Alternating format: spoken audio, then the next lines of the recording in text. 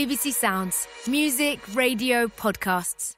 Thanks for downloading this episode of In Our Time. There's a reading list to go with it on our website, and you can get news about our programmes if you follow us on Twitter at BBC In Our Time. I hope you enjoyed the programmes. Hello. Almost 15 centuries ago, Antar ibn Shaddad was fighting on the Arabian Peninsula and composing poems he hoped would long outlast him, and they have. He stands out not only for his military excellence, but for his story. He was born to an Ethiopian slave and a powerful knight, and was himself a slave until he won his freedom in battle. When Islam arrived later and the Arabic language spread, he became famous as the great warrior poet, a model for others and the inspiration for the mighty epic of Antar and Abla, which is still being recited today.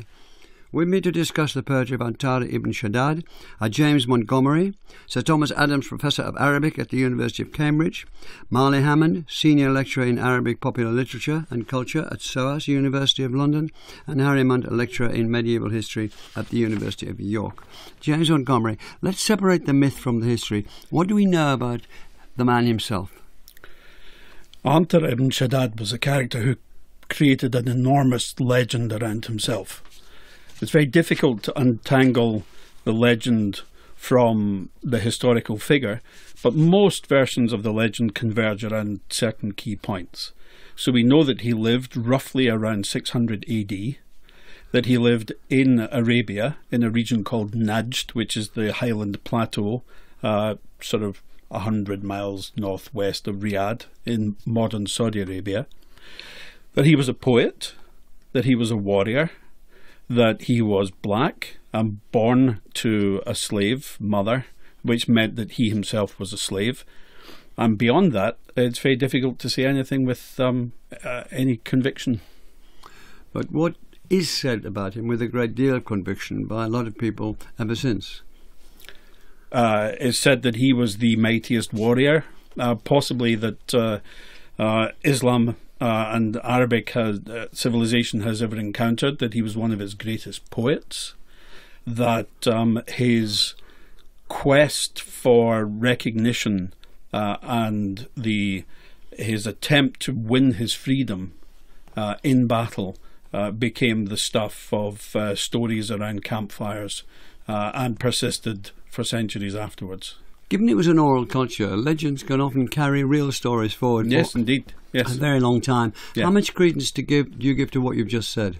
I think it's the best version of events that accounts for the literary remains that we have in front of us today. We talk about him being a warrior, and an elite warrior. What does that mean? Yeah, so an elite warrior in this time would, in Antarah's case in specific, would be a northern Arab cavalryman. So horseback warfare is what we're talking about. These warriors specialised in raiding at dawn, and so they would travel through the night to the tribe they were about to raid. They would wait for dawn and raid first thing in the morning. So in order to do that, you needed certain pieces of equipment, and those pieces of equipment were expensive and not available to everyone. So for a start, you needed a horse, obviously, and a very good horse. But you also needed a camel, because the horse was taken alongside the camel across the desert to not tire the horse out before combat the following morning. You needed body armour, and that would comprise a helmet. It would comprise a coat of mail, either of a tunic length to about the knee or to foot length, and that would be made of pieces of iron welded and nailed together. You needed a sword, a shield, a lance, probably made with bamboo imported from India, a spear, short spear, what sometimes is referred to as an assegai for hand-to-hand combat, a dagger, possibly a bow and arrow, and your horse may also have been fitted with some bits of armour. So that's a fairly expensive set of kit that means that not everyone could afford it, and that only those who were the tribal elite would have access to such accoutrements. What were the swords like? The swords? So there were two types of swords. One, which is referred to in the sources as a Yemeni sword. So that's a long blade sword, straight blade, probably ridged in the middle. And then there's an Indian sword, which is probably curved. And those were the two particular swords that the Antarah's poetry mentions regularly. So they'd come out of the night and attack another tribe. We'll maybe talk about those attacks a little later. Marlé Hammond, let's talk about him as a poet. We know, and he adopted a poetry form of the qasida. What was that and why was it important? Right. So qasida in modern Arabic simply means poem. But when we're talking about classical Arabic poetry, it can mean either a poem of a certain length written in a certain meter and with monorhyme, or it can mean something very specific. So scholars of Arabic literature talk about the qasida as a model or a paradigm. I like to think of it as a narrative paradigm where the poetic persona begins by contemplating, there are different conventions that begin the qasida. It's called the nasib, and one convention is contemplating the abandoned campsite of the beloved. And another convention is watching the departing womenfolk of the tribe. And another convention is having the phantom of the beloved come and visit the poetic persona at night. So this is what's usually called an amatory or nostalgic prelude. And then the poetic persona kind of disengages from the beloved in something called the takhallus, which means to be free of or to get rid of something. So in the takhallus, the poetic persona says, forget about her, forget about the beloved, and let's move on. And then there's usually a section including the description of a camel, and sometimes the poetic persona is astride a camel or a horse. And in what we call the journey section, the poetic persona would seem to be going somewhere in space and time. And then we arrive at the purpose of the poem, the gharad, which may be panegyric, it may be self-praise, it may be invective, it could be any theme or genre, really. So the qasida is actually, it's very rare to find a poem that fits this description to a T, but a lot of poems seem to be engaged in a kind of dialogue with the form. And he was supposed to be very skillful at this, and his themes were mainly war and honour. What was the status of those who could compose poetry as well as fight? If you were a great fighter, do you feel you had to be a poet as well? I don't know that you would have to be a great poet if you were a great fighter. What I think I can talk about is the hierarchies of poets. So, I mean, sometimes a poet was known specifically for being a warrior, like Antarah in the book Fuhulat Ash-Shu'ara. He's asked, the Al-Asma'i, who's basically the author of the book, is asked, is Antarah a stallion poet, a fahl? And the most esteemed poets were called stallions. And he said, he is the greatest Ash'ar al-Fursan. He is the greatest of the warrior poets. Wasn't it important for, as I've read in the notes that you three have supplied, so yes. Wasn't it important, or didn't elite people, or warriors anyway, think that they had to memorialise their life in poetry so as to be famous forever, known forever and ever, which yes. Antarah certainly is. This is an important fact. Killing people in battle was one thing, and making yourself immortal through verse was another. Yes. Yeah, I think Good. So. Well, we've sorted that out then. Right. Harry Munt, it's thought that he was living in the middle of the Arabian Peninsula. Can you describe what that place was like then? Yeah, so the middle of the Arabian Peninsula is perhaps the part of the peninsula that most resembles the popular perception of Arabia, a sort of a desert steppe plateau that extends from the centre of what's now Saudi Arabia to the north, to the borderlands in modern Jordan, Syria and Iraq. So a fairly dry place without rainfall, and and the kind of lifestyles of the inhabitants that go alongside that. To the west of this area, however, it gets quite different, and Antarah's activities sort of border from Najd in central Arabia out towards a region called the Hijaz in western Arabia that contains the cities of Mecca and Medina. And that's a more mountainous region, and it has these, alongside the mountains, and these sort of extinct volcanic lava fields. He was before Mecca and Medina, so let's try to stick to. He was pre-Islamic. That's the sort of main one of the main points. When you talk about there, was it mainly nomadic? Were there very few settlements? What was going on? Were there small tribes? If so, how small, how big were the tribes? So the society was principally, at least what's come down, organised tribally. So tribes are very important, but tribes don't necessarily mean nomadic. There would have been settlements around places where water was available and settled agricultural activity. And then there were also various scales of nomadism, if you like. So from sort of some fully nomadic groups who would spend all year moving around different territories to find pasture land for their animals, but then also groups that are somewhere in between and might move at particular seasons. So spend the winter season in one place, the summer season in another place, and also undertake maybe some agricultural activities alongside animal raising as well. When we talk about battles, are we talking about tribal battles, basically? So we are often talking about tribal battles. And yeah. how many men would be involved? I think they were probably quite small. I suspect that we're not really talking very small? large numbers. Oh, a few hundred maybe on each side. I suspect it would have been on that kind of level.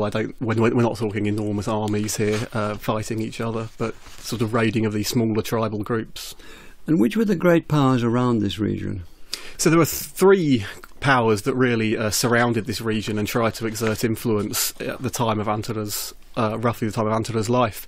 So in the northwest you had the Roman Empire, extending its power southwards into the Arabian Peninsula. To the northeast you had the Sasanian Persian Empire that was also trying to control its borderlands along the Arabian Peninsula.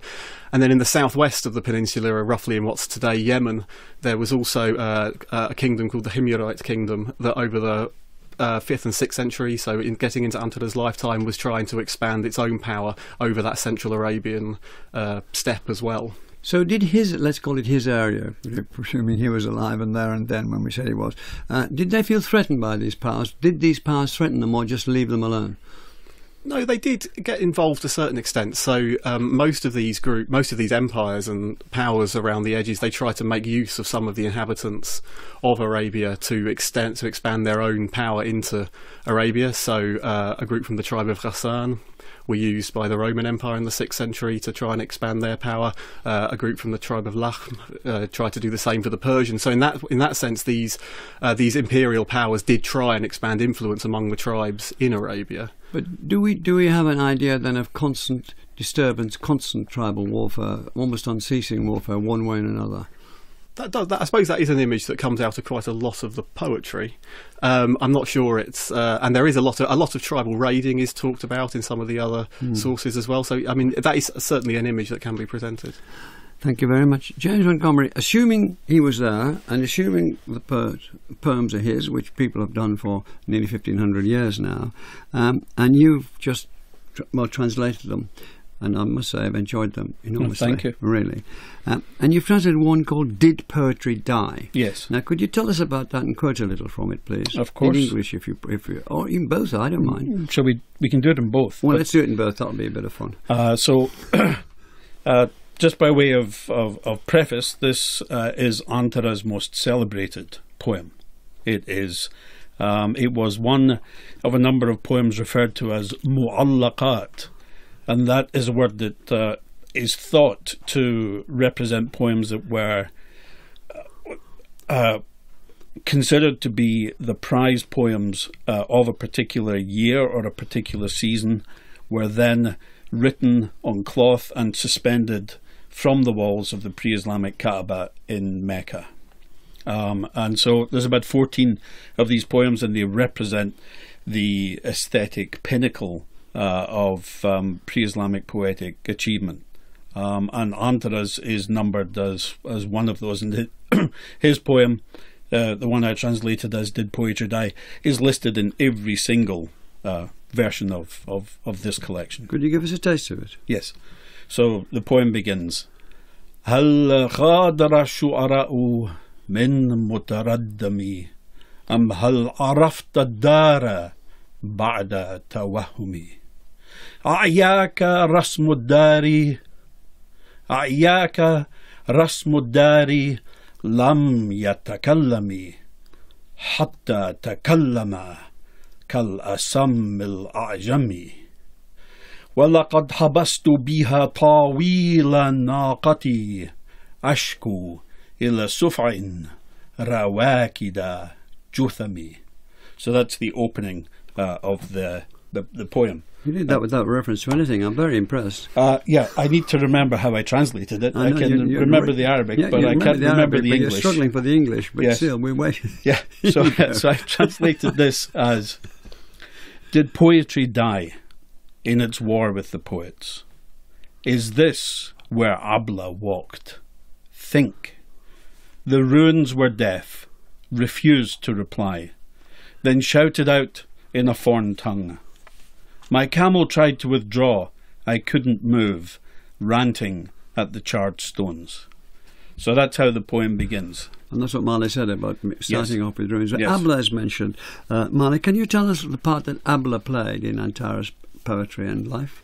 Okay, well, I think one of the interesting things about the Mu'allaqa, about this poem, Did Poetry Die, is that the poetic persona never disengages with the beloved. So Abla keeps returning in the poem, and she isn't left behind. Also, when she's first described in the poem, maybe I'll read a line here. دار لآنسة غديد طرفها توع العناق لذيذة المتبسم. It's quite remarkable that she's evoked through 3 of the senses. So I think you translated it as she has doe eyes and a sweet smile and a soft neck or something like that. That's what I read. He's looking up. He's looking at Yeah, I don't know if I have them in the right order. Anyway, can we talk a bit more about Abla? She was his cousin. He fell in love with her, and let's go on from there. So in the poetry, yeah, I think it's remarkable that he keeps returning to her, because lots of other poets have many beloveds, or they just dismiss them. In the legend, I think she plays a lot of interesting roles. One thing that I find intriguing is that she herself utters laments. So almost in sort of women's stereotypically composed laments in pre-Islamic Arabia. And at one point in the legend, she's under the impression that Antarah has died. And so, she utters poetry mourning him. And another thing that interests me is that she has an association with the color white, and it contrasts with his blackness. And it comes up again and again in the poetry and in the prose. And I think at a certain point, and at least one version of the legend, they kind of switch places, and he's been wounded, and he rides in her howdaj, in her litter, and she gets in his armor and mounts his horse. And she's recognized by their enemies as someone who doesn't have the demeanor of a man. And she lifts her helmet, and the whiteness of her face is what identifies her as Abla, as opposed to Antarah. So I find it interesting that in this epic that celebrates a black hero, that also the contrast between black and white is repeatedly evoked and appreciated. It's thought to be very particularly beautiful, isn't it? Really, in many contexts. Harry Munt. Now let's go back to this war, which was one of the big things about him. He's been described as a poet of war and honour. What were these wars like? You've said there are a few hundred involved. That's enough to sort of scare the living daylights out of most of us. But were they dawn raid, at sort of midday it was all over and the bodies scattered, or they did like hostages? Did they go for ransom? What's going on? So I mean, I suspect given the temperature, a lot of dawn raiding is important to success. There's hostage taking. I mean, obviously people are dying as well. I suppose the warfare can be on slightly different scales. So some of the wars that we're told about were reasonably brief. They just involved a little bit of raiding over a short time period. But some of the wars we're told about are said to have gone on for many years, perhaps even decades. So the war that Antarah is famously associated with, called the War of Derhis and El Khabra, is said to have gone on for decades, I think. So in that sense, these were sort of back and forth conflicts that could go on for a very long time. And when you won, what did you win? Well, I suppose one of the things you won was tribal honour, and that's the thing that they were very interested in celebrating through the poetry. Obviously, there was captives to be taken, and therefore money to be made from ransoming them back as well, and strategic position, and so lots of wars are, of course, ultimately over the leadership of the tribe, and or the wider confederation, which subunit has control over the wider confederation and the access to the power that brings. James Montgomery, in the notes that I've read, and there's a great deal about the importance of time. Yes. And obviously because of a warrior, the importance of death. Yes. Could you open those up for us in regard to this particular man and epoch? Yeah. So, excuse me. The cosmos that the pre-Islamic poets, and Antar in particular, thought themselves as inhabiting is particularly stark. So effectively, you have man, the individual, possibly also his family, the tribal unit, the clan associated with him, and you as that unit are pitted against this overwhelming force that they identified as time, or fate might be a better way of describing it. And fate would bring about, at some point in the course of a hero or a warrior's life, some form of disintegration, disunity, disruption to that unit, be it the person or be it the extended person in the form of the tribe or the family.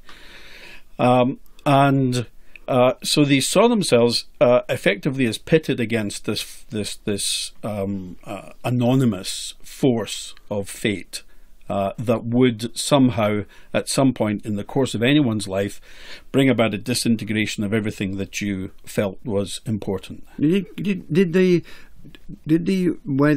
fate operate through chance? Was chance a big factor? Yes. Well, how the individual responded to fate was to see life as effectively determined by chance. So fate was going to happen ineluctably anyway. It was going to bring about disruption at some point to you. But how you responded to it as a poet or as a warrior was to see that the universe, the human universe, as opposed to the cosmic one, was dominated by chance.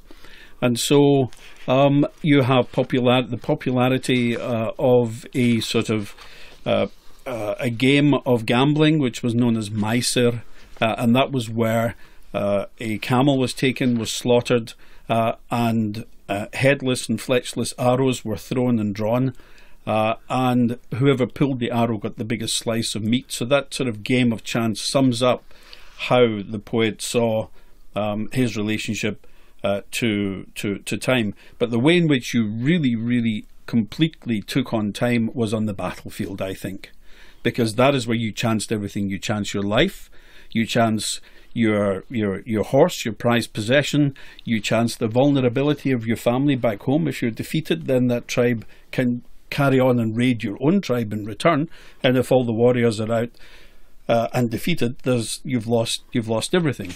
And so chance becomes the sort of crucible in which you protect and preserve your honour against the depredations of time. So a human honour had to be preserved against the attack of time. Yes. And Antar was regarded as an outstanding warrior. Yes. In the legends, anyway, yes. which you can track back, you think, to the 6th century. He certainly. I'm happy to believe that he won his freedom on the battlefield, which is no mean feat, through recognition by his father for his valour one day in single-handedly saving the tribe from attack.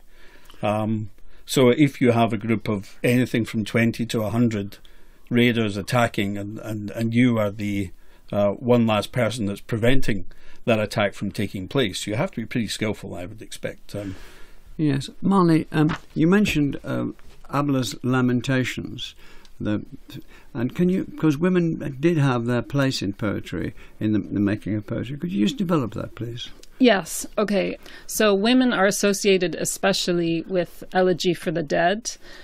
There's evidence that they composed in many other genres as well. So Hija al-Azwaj, they composed invectives, they composed praise poetry. But the poems that were preserved for posterity are mainly elegies. But within these poems, I mean, in some ways they're like the qasida, because just as the qasida contains different themes and genres within it, the woman's elegy also contains different genres and themes. So you find, for example, in the Hamasat anthologies from roughly the 10th through the 12th centuries, you find women's elegies are extracted in those anthologies, but they're put in different genres. So you'll find some verses by Al-Khansa in the praise chapter. You know, you find love poetry and all manner of themes and genres. Yes, so women are especially associated with elegy for the dead or lamentation, but we do believe that they composed in many other genres as well. Were these poems by women taken in any way as seriously as the poems attributed to men? Yes, especially the poet Al-Khansa, who was a muhadrama, so her life spanned the pre-Islamic and the Islamic eras. But she was regarded very highly, and in medieval times there were something like 13 commentaries on her diwan, or her corpus, circulating. James? Just to pick up on that point that Marlé was making, it's one thing to die a noble death on the battlefield. That death only really has meaning if there's someone to actually sing. It's celebrated in song. And a lot of the elegies that Marlé has been referring to that have survived are in fact poems by women for lost loved ones on the battlefield that are there to perpetuate the memory of those who have died, and therefore continue this sense of honour in the face of time. Harry Munt, can you tell us when Antarah's works came to be celebrated, and why do you think it happened when it did? So after his lifetime, moving into the now into the Islamic period, and we start to see traces of evidence that Antarah's poetry was being celebrated maybe a couple of hundred years after his death, late 8th, early 9th century. Was there any resistance in the Islamic period to poetry from pre-Islamic period? The Quran has a famous polemical verse about poets and their false boasting. So in that sense, yes, there was. Can we have more of that? What did the Quran say about that? Talks about poets that, just very briefly, about poets who move through the valleys, talking about things that they don't do. So in that sense, there is a sort of backlash against poetry. But that said, pre-Islamic poetry became one of the most popular genres of Arabic literature in the centuries after Antarah's death. I think partly that's because the same tribal context that Antarah was active in himself, of course, didn't disappear with the emergence of Islam, and the Arabians who went out and conquered outside of the Arabian Peninsula in the 7th century, they also came from these tribal backgrounds, and a lot of them from these tribal communities that also sought to continue the memorialisation of their deeds on the battlefield through poetry as well. So in that may have given the sort of situation in which all these pre-Islamic tribal boasting poetries kept going, and of course new poems were being composed as well to commemorate the new feats of these tribes. Moving slightly further forward into the second half of the 8th century, with the foundation of the new capital at Baghdad, we start to see there an interest in collecting pre-Islamic poetry in Iraq to facilitate other academic sciences, basically. So so a lot of philologists, linguists, grammarians, and then Quranic scholars as well start to become interested in Arabic poetry for its for the evidence it provides for the language. There's a famous quote from a critic about how if you don't understand something in the Quran, then look at what the poets have to say using that language. So poetry began to be seen as an ancillary subject for discipline for helping understand these other areas as well. To come back to Antarah, when did he begin? He was in an oral culture, which many of the early poems, we believe that Homer was, and so on and so forth. That was what went on. But he could go on and carry on, and it had a substance and had a sort of valid continuity, as people have expressed in this programme over years and years, and in their own books and far better. When did it enter into literature, into writing at least, if not literature? So we have sources from the early 9th century that provide a bit of biographical detail about Antarah and quote some of his poetry at the same time. So a 9th century scholar called Ibn Qutayba gives us sort of a bit of the biography that James was mentioning earlier, and then he also has some extracts from Antarah's verses that he sort of, this is a particularly good one, or there's one where he criticises it. Antarah went too far in this passage. So you can see evidence there of it starting to be collected together. And then from there it goes forward. Antarah's poetry keeps coming up in works that are collecting larger lore from the pre-Islamic, about the pre-Islamic periods, to go with a lot of the narratives of these battles that were fought, went with lots of accompanying poetry. Antarah will of course have provided some of that as well. And then over into the 10th century, and then you start to see the collections that survive of people bringing his poetry together from the 11th century. James Montgomery, what would have been thought distinctive about Antarah's verse? So there's two ways to answer this. First, to pick up on something that Harry was saying there. The interest in the Baghdad based culture in Antarah was that pre-Islamic poetry was seen as a sort of model of chivalric and heroic virtues. And this was a society that was very interested in breeding and in lineage and parentage, and Antarah broke all the rules. So we're entering into the great period of Arabic civilization there on all fronts. 400 or 500 years of magnificent achievements in intellectual arts. Yeah. And this sense that Antarah was someone who overcame all the odds it remains persistent all the way into the epic that Marlé was discussing earlier. And I think that has a bearing on the poetry itself. So what's distinctive about it is this voice of absolutely no compromise. There is no compromise in Antarah's poetry whatsoever, whether it be the way he positions himself against the rest of the world or against his opponents, or whether it be the way he positions himself against the tradition of the Qasida that Marlé was discussing earlier. So that's what's really distinct about him. But what I find particularly fascinating about Antarah, and unique in that I don't see in or hear in other pre-Islamic poets, is an attention to detail that is in the imagery that is quite simply staggering. So here's an example, and I'll give you the Arabic first. And so he's describing the moment where he leaves his beloved, and he is remembering the way that her teeth shone, and the darkness, the fragrance that was coming from her, and is compares her to a water-soaked field of flowers just after heavy spring rain in the desert. And we have this amazing long image, a big extended simile in which the flowers and everything are described. And right at the end you hear this: فَتَرَى الذُّبَابَ بِهَا يُغَنِّي وَحْدَهُ فَتُرَى بِهَا الذُّبَابَ يُغَنِّي وَحْدَهُ كَفِعْلِ هَزِجًا كَفِعْلِ الشَّارِبِ الْمُتَرَنِّمِ غَرِيدًا يَسُنُّ ذِرَاعَهُ بِذِرَاعِهِ فِعْلَ الْمُقِبِّ عَلَى زِنَادِ الْأَجْذَمِ. And so I'll just turn briefly to my translation and explain.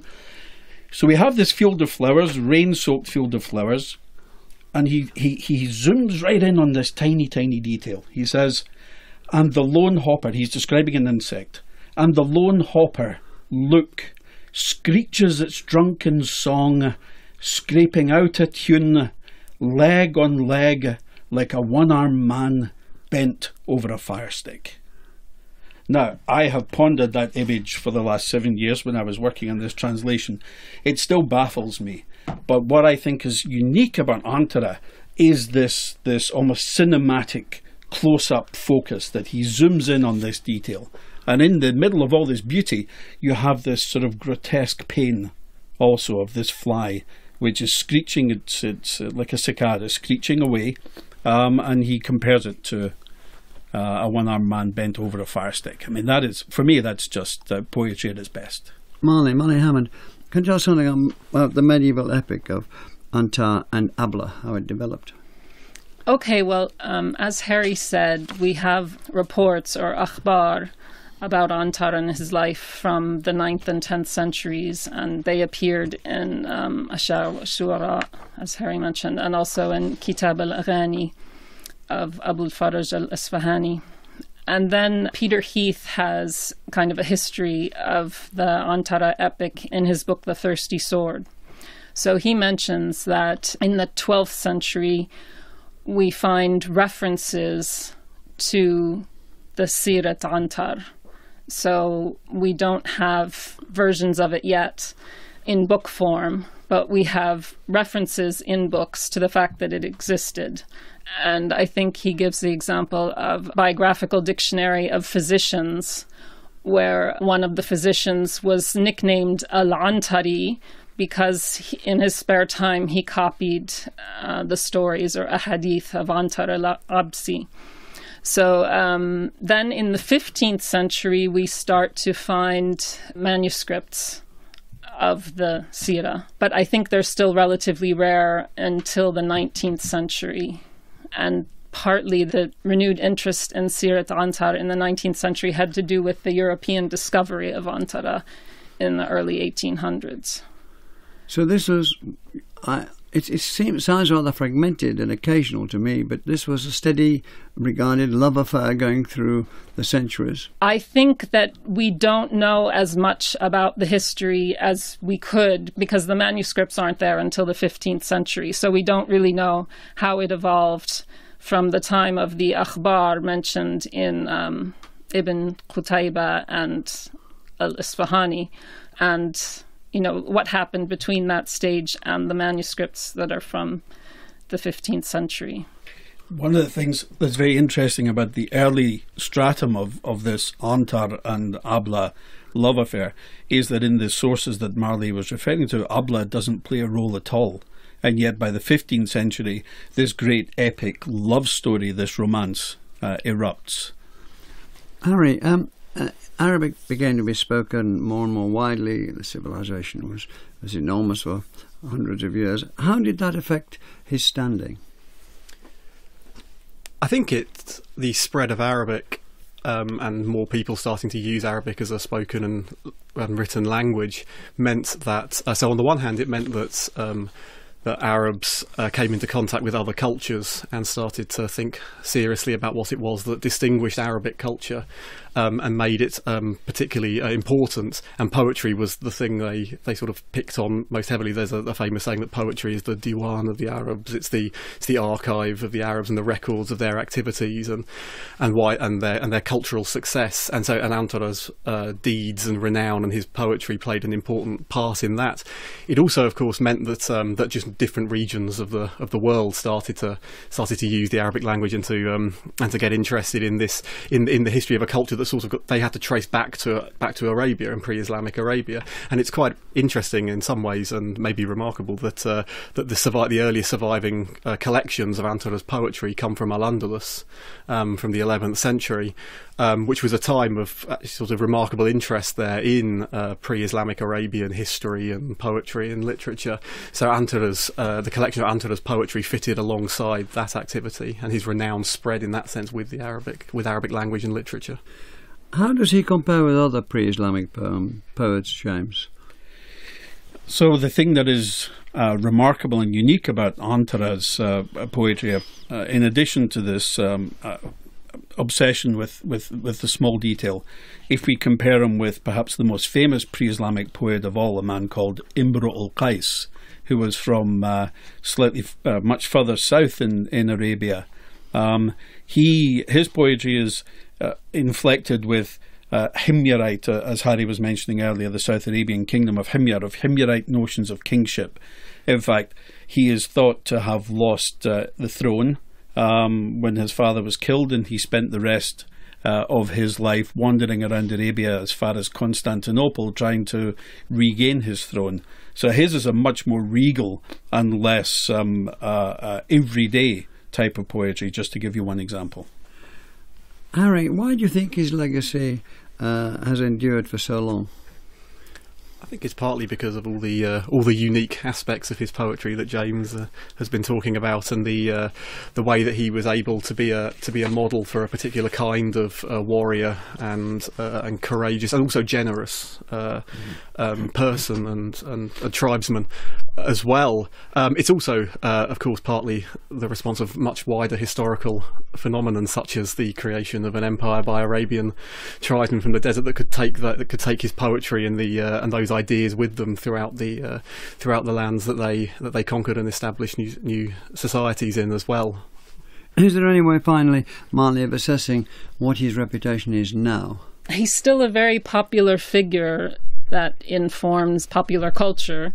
There have been films made about him and television serials. He's a very exciting figure, and he still has his appeal today. And you would endorse that, James, I presume? Yes, very much so. He's the classic figure of the underdog who succeeds against all the odds.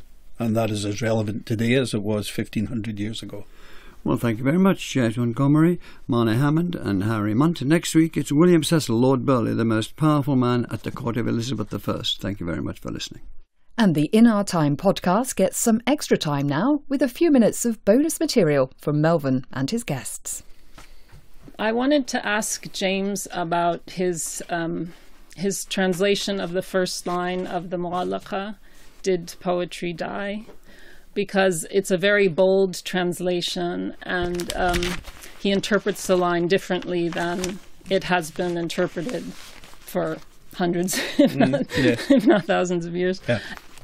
So the line is normally translated something like this, and I'll need to remind myself of. I love the way you look up the English but spout off the Arabic without problem. After 7 years of reading, I've been reading this poem by Antarah for 30 years plus. It's the poem that I go back to time and time again, and it sort of lives with me on a regular basis, unlike my English.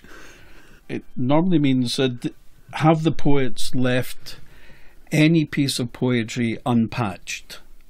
In other words, in view of all the decades and all the number of poems that have been composed, is there anything that I could possibly say that hasn't been said before? And that interpretation, which is a very valid one, concentrates on the most difficult word in the line, which only occurs in this poem. It doesn't occur anywhere else. When I was translating it, I focused on all of the words that I could know and that I did know and that are common in the rest of the corpus. And so the key word there is the second word, ghadara, which means to leave someone dead and unburied on the battlefield. And so on that basis, I went from have the poets left poetry unburied on the battlefield. And I thought, this is a war poet.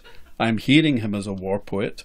I'm understanding this whole poem as a poem about war. It's a response to the challenge that the two brothers of the father that Antarah has just killed have issued. And so rather than focus on this more image that is more concerned with poetic creativity, I focused on the battle context. But in order to really explain it, the narrative context here, I think, is that Antarah has just been on a raid. There's just been a battle. And he's on his way home, and he comes across these traces, and he said, the battle was so awful, did poetry itself die in the melee, in the carnage? And so he's trying to revivify poetry in the course of the next 85 lines. And that was why I plumbed for the translation that I did. Well, I just think it's, the first time I read the translation, I thought, well, that's very different from what I normally think the line means. What do you normally think the line means? Well, like he quoted before. So there's this word mutaraddami, and it means, well, apparently it only means this because of the way Antarah's poem is interpreted. Yeah. But people usually take it to mean a tear or or sort of unpatched or something like that, right? Or patched up. So people have interpreted the line to mean something like, have the poets left anything unsung? I think I'm probably quoting a translation there, not accidentally. Do you have a comment on this? No, I'm happy to let these experts of poetry argue it out. Was there anything you'd like to have said that you didn't? One thing we didn't cover too much is you were mentioning, someone was mentioning, I think, Marley, the sort of the European discovery of Antar in the 19th century as well. Subject. And that seemed quite an interesting. I mean, again, that he as a character was picked up in the 19th century in European circles as well. Of the many characters available from this period as well, seemed a sort of interesting topic. European visitors to Cairo hear this epic being recited in the cafes. This epic of Antar and Abla, and because they are possibly looking for the origins of Homer or whatever, they get very excited about the presence of this ancient epic, and the interest in it sort of stems from this misguided notion that somehow this could help explain the emergence of the Homeric epics. I'm very interested in the epic as a kind of counter narrative. Antarah was black and is celebrating himself as being that, and also in the epic, his mother is described as being very beautiful, and so I don't know. I kind of think of it as like a Black Panther of its day. It's celebrating blackness in a way that's refreshing. Is there any comment about his blackness other than the fact that he is black? Well, it is the source of injustice. I mean, he has lines, and I'm sorry, I'm not in the position to quote them, but he has lines where he talks about how people mistreat him and abuse him because he's black. So yeah, I do sort of read it as a counter narrative in that sense. In the one poem, which is one of his most quoted poems that Marlé is referring to, he says, one half of me is from the best of the tribe. It's from the aristocrats of the tribe. The other half, which is descended from the sons of Ham, one of the sons of Noah, thought to be the ancestor of the black people, I defend with my sword.